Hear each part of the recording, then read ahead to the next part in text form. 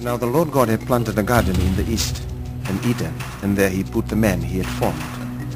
And the Lord God made all kinds of trees to grow out of the ground, trees that were pleasing to the eye and good for food.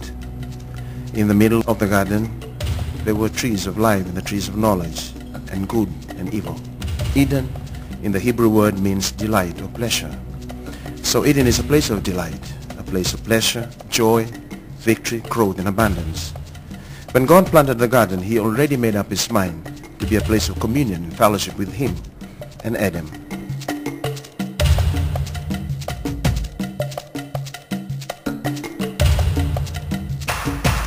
Trees and forests are an important part of our ecosystem, and both humans and animals depend on the forests and trees for survival.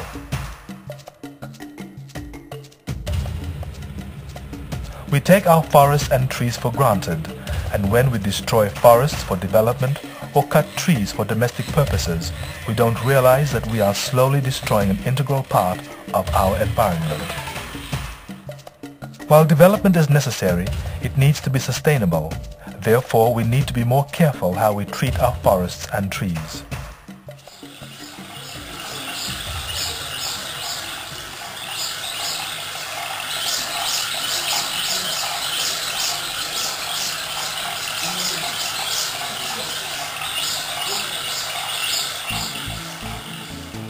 Investing in forests and trees for a secure future for our people, a regional awareness-raising tour of local and global importance, was held in Nandi in Fiji in October 2005.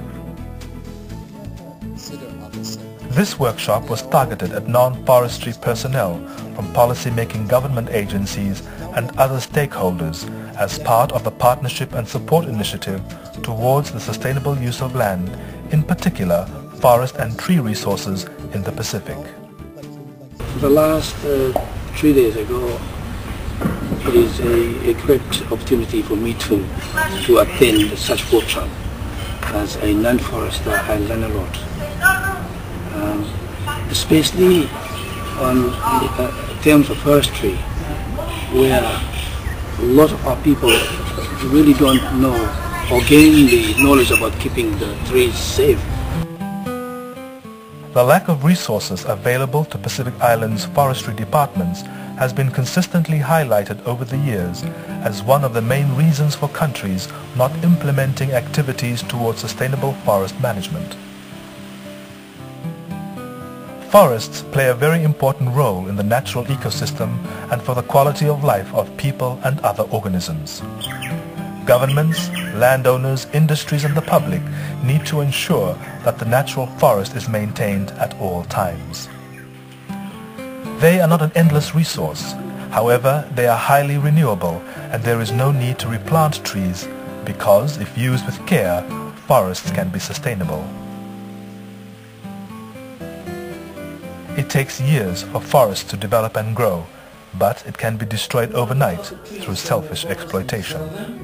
The money received will be given back to you. With that money, you can buy new clothes, television, new houses, and many other things.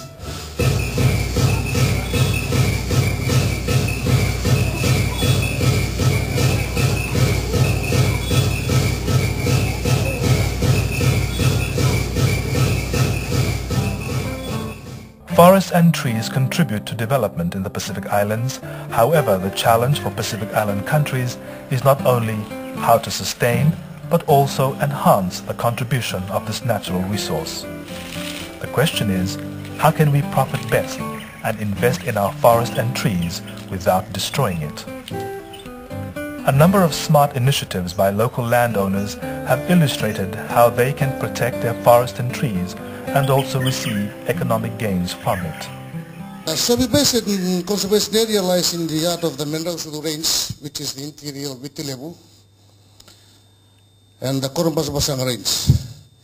The proposed Sabi Basin's conservation area covers an area of approximately 20,000 hectares, consisting of 13 land-owning units from the province of Netasir and Amosi, led by me, who is the chief. The area lies 600 to 800 meters above the sea level and widely accepted to host unique forest type with a high degree of endemic life forms, both fauna and flora. In the village of Ambalva, in the western part of the main island Viti Levu in Fiji, an ecotourism project was established and is part of the Korea Nitu National Heritage Park. This forest conservation project provides benefits to the whole village as a source of income. It also provides security for their food with the increase in growth of wild yams and similar plants and vegetables. That ecotourism project at Apatha, I think that's one way we are looking at trying to convince our village people and communities back home that the forest, it's not only for timber, but there's a lot more to it, because I think that's the mentality of most of our people in the past. But now I think, and I agree, that things change. That thinking of forest being the only supplier for only timber, it's no longer true nowadays. But that example where we saw in Apatha village, I think it's a good example.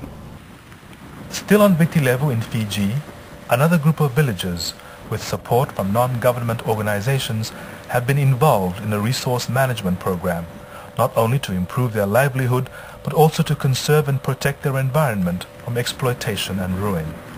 Right now, most of the people, the whole district is actually involved with planting mangroves, planting pine seedlings up on the hills, and we've changed the way they farm their farmlands now. I mean, with the help of land use and the government agencies, come in and they help us to work together. It's a sort of way where the government, the private sector, and the local people work together.